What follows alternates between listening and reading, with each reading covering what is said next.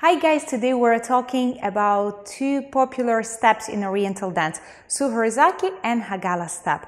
Let's get started with Soheir Zaki. Well, how do I explain the basic Soheir Zaki?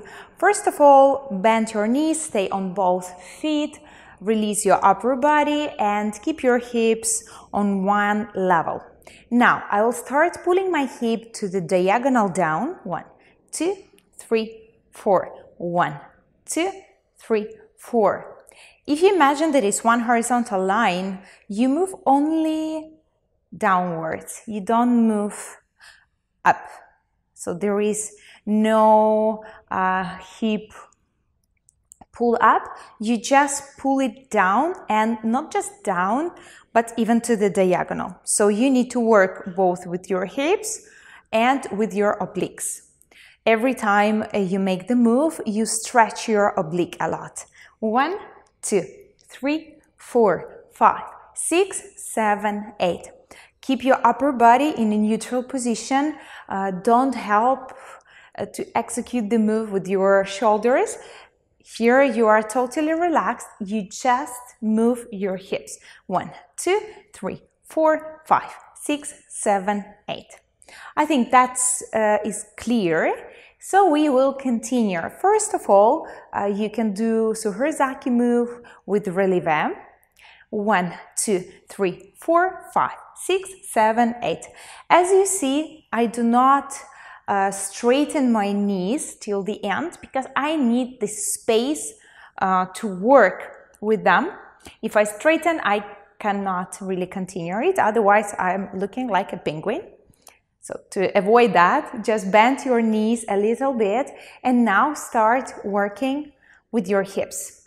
So every time when you finishing the movement, you will bend your knee a bit more, a bit more, a bit more.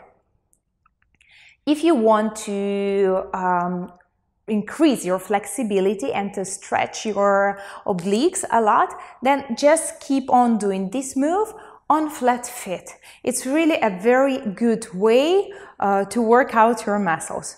Now, I will continue with the shimmy on top of Soheir Zaki move. That's actually the favorite variation of this move for many dancers, not just for me.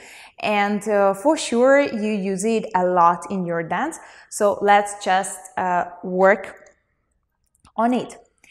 I do shimmy only on that leg where my weight is. So if my weight is on the left leg, I don't start shaking my right knee, and on the contrary. So I feel the weight on the left leg, shimmy there. On the left, on the right, on the left, on the right, shimmy. What type of shimmy do I use here? I use both types of shimmy. Hip shimmy and knee shimmy.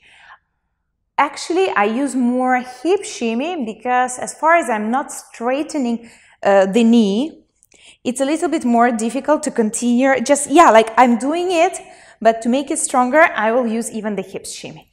1, 2, 3, 4, and release. Now, releve, and you do the same move. 1, 2, 3, 4, 5, 6, 7, 8. 1, 2, 3, 4, 5, 6, 7, 8. Note that you are not putting your legs widely, so you will not have very wide position.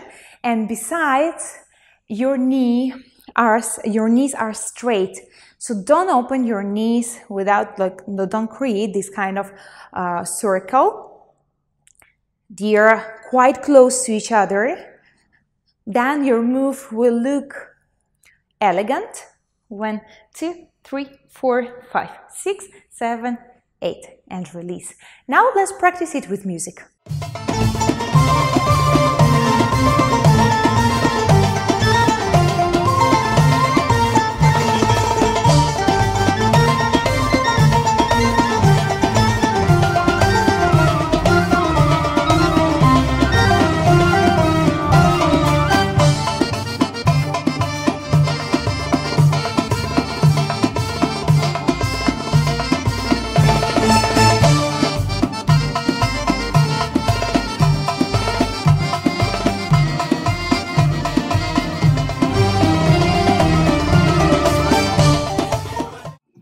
Guys, I hope you liked the class, and please don't feel discouraged if you couldn't do one of the moves, because you just need the constant practice and take it easy. Practice and practice and practice again.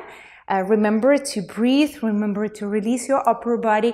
It's very important, because when you have strong moves with your hips, if you keep your upper body tensed, you're kind of stealing the power, and you are not able to perform the moves of your hips with such a strength as you can do when your upper body is relaxed. So just remember that, and I'll see you very soon.